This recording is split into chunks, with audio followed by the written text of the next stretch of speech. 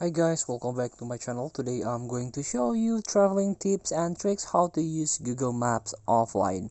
No data, no problem. So if you are traveling into another country and you don't have a mobile data, or your phone connection is no internet connection, or you got no Wi-Fi in the city, or you are doing studying abroad, you need a map to exact location to search the location you want to.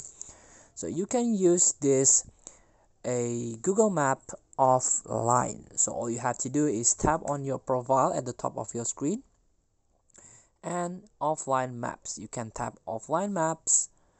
So to use maps offline, start by downloading a map, then you will be able to search and get direction offline with that map. If you tap on this gear setting, you can see auto update offline maps, also download recommended maps, download professional over Wi-Fi only. So the first thing to do is, of course, you have to borrow mobile data, or you have to search Wi-Fi first to download the map, and then select your own map here.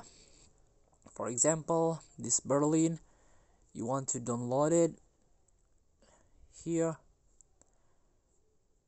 Just tap this download. The download will use up to 80 megabyte. So after that, you can go to save the data here, save the or become your favorite here.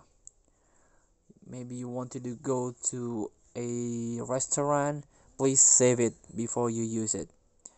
So thank you for watching. Don't forget to comment, like, and subscribe, and click the next button below. See you in the next video.